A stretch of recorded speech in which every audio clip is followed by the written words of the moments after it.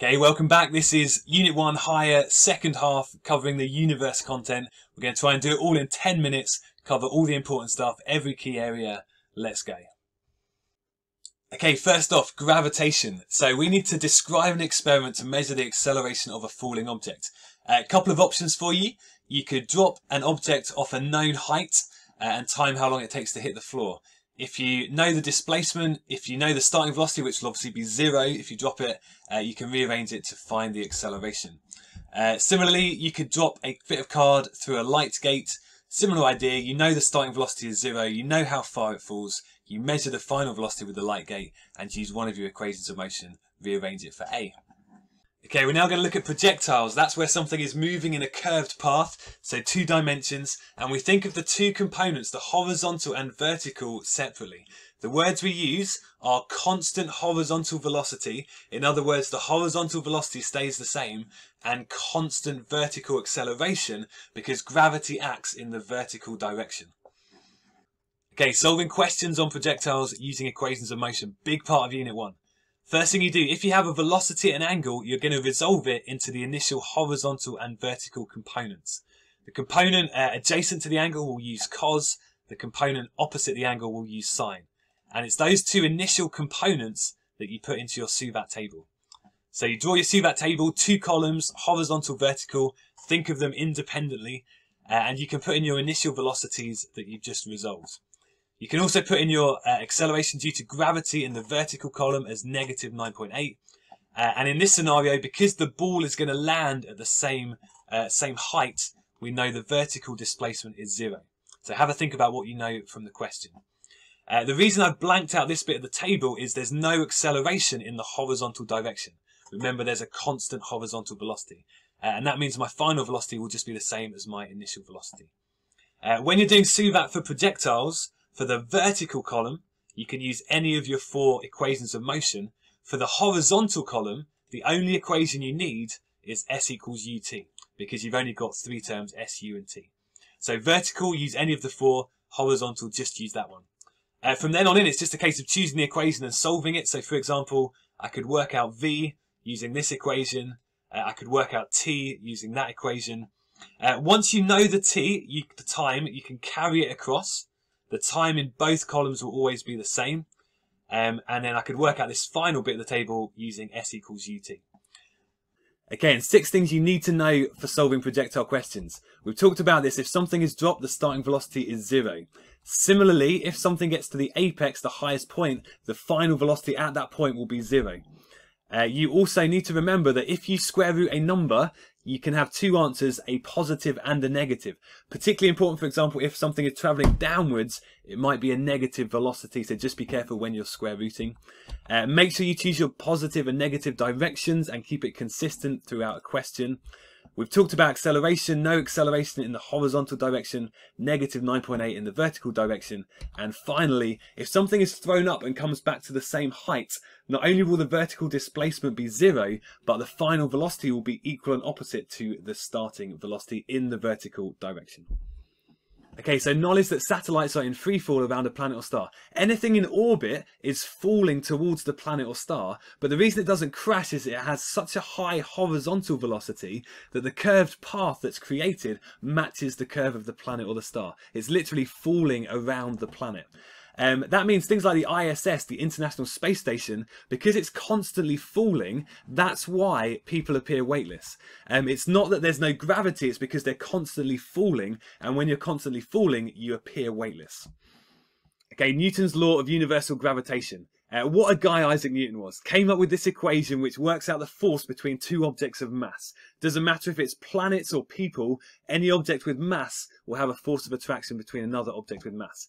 It's very important when you're using this equation, you have the mass of the 2 objects, g is a constant from your data sheet, and r is the separation distance between the centres of masses, not from the surfaces of the planets. Go to the centres. You put your numbers in, make sure you square r, that's a common mistake, and it allows you to work out the force of attraction between the 2 objects. And if you have an object close to the surface of a planet, once you've worked out that force, that's another way of working out the weight. The weight of an object is the force of gravity pulling it towards the centre of the planet. Okay, basics of special relativity. So first thing you need to realize is the speed of light is constant for everyone. Doesn't matter who you are, where you are, what you're doing, you'll observe the speed of light as 3 times 10 to the power of 8 meters per second. That was Einstein's first postulate. But because the speed of light stays constant, it means that things like time and distance are actually relative, and they will change depending on your frame of reference. A frame of reference is just two people observing the same event from different positions. So for example, these two guys, someone on the train throws a ball, sees the ball moving at 10 meters per second, but someone outside of the train looking at the moving train and the moving ball would see it move at 60 meters per second. So things depend on your frame of reference. Time and length are relative. Okay, so solving special relativity problems. You have two equations, one for time, one for length. You have to be clear, T dash and T, L dash and L, which way round. There's a simple way for remembering. So normally you'll have a stationary observer looking at a moving distant object. So the way to remember it, the dashes, I like to think of it as the telescope. So the person that's stationary looking at the distant event, that's going to be your dashes. We call it the dilated time. Dilated just means, getting bigger. So that's going to be your biggest of the two times. Contracted length, contraction is getting smaller. So your contracted length is going to be the smallest of the two lengths. But the dashes are the stationary observer looking at the distant object. The person that's moving, that's called the proper time and the proper length. And often you're given the velocity in terms of c. So 0.9 c just means 90% the speed of light. And when you substitute that into your equation, what you'll notice is you can cancel the c's out and it makes your maths a lot easier. Make sure you can rearrange both equations to work out t or l if you need to. But apart from that, just be careful with the maths. You'll be able to solve questions on special relativity. Yes. It's the apparent change in the frequency of a wave caused by relative motion between the source of the wave and the observer. Okay, Doppler effect. So this is where a moving object is emitting a wave. It could be sound, could be light. If it's moving towards you, the waves get bunched together, shorter wavelength, so it's higher pitched, or blue shifted if it's light. If it's moving away from you, the waves get stretched out, so a longer wavelength, resulting in a lower pitch or red shift. Bottom of the equation, you have a plus or a minus. So remember, if it's moving away from you, you're going to add. If it's moving towards you, you're going to take away. Here's an example. And just to explain the terms, so FO is the observer's frequency, what you're going to hear. Fs is the frequency coming from the source. V is the velocity of the wave, so that's the speed of sound or the speed of light. And Vs, the velocity of the source, that's the speed of the moving object. Here's an example. You can press pause and have a look if you want to. Okay, so if a galaxy is moving away, we're going to get redshift. That's where the lines in the absorption spectrum are all moved towards the red end of the spectrum. Galaxies moving towards us, the light is going to be blue shifted. Most galaxies show redshift, which is evidence that the universe is expanding. They're moving away. There's two equations to work out redshift. You can take the ratio of the recessional velocity divided by the speed of light, recessional velocity being the velocity of the moving galaxy.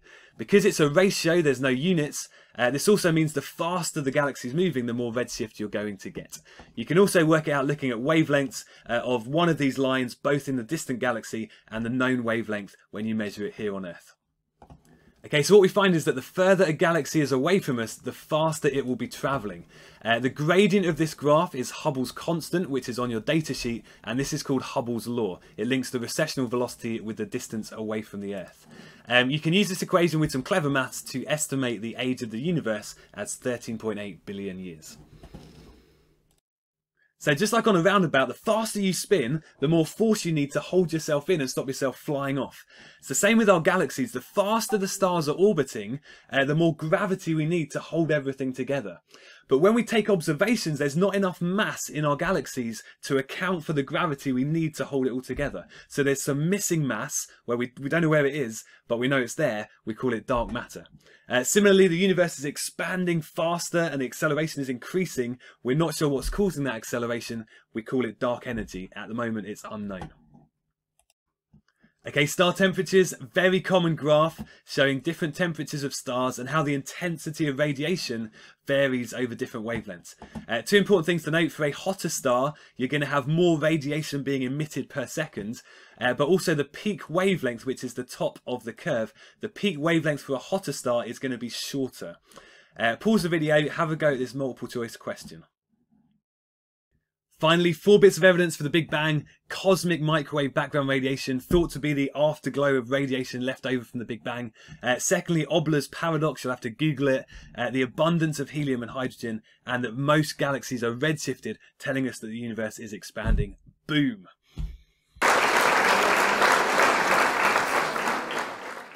Okay, well done. You made it to the end. That is the second half of Unit 1, Higher Physics.